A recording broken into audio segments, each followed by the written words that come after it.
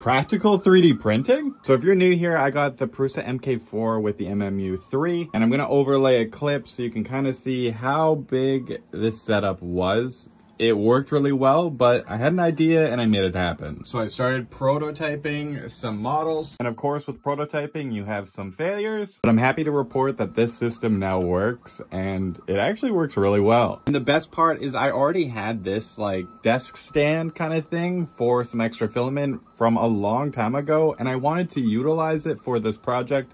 That's the only reason why I didn't download one of the other mods that other people have made already. This is the filament buffer, and this can be mounted on the left or the right side. And this is kind of the part where you actually have to feed it in and then remove one of these cartridges to kind of navigate the filament into the other Bowden tube. Regardless of which side you choose to put this on, that means that these are actually on the back. So it was a little bit difficult to kind of reach in behind and pull everything out.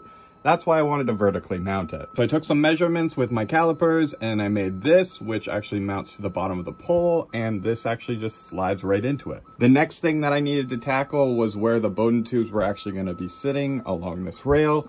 And that's where I came up with this final design, which this isn't the final design. I was going to try to make this look prettier, but it works, so why change it? It might not look pretty with these, but I was going to trim them down, but it's working really, really well. So I don't really want to change anything and potentially mess it up. The next problem that I faced was the fact that these were just sitting on a pole. So when one of these was being pulled in, it was actually rubbing against the next filament spool, which caused this one to kind of loosen up. So I quickly made these, which this allows me to actually pull the filament off easily and just stops them from bumping into each other. So now that this is all done, it actually frees up some space so I can put another printer on this table.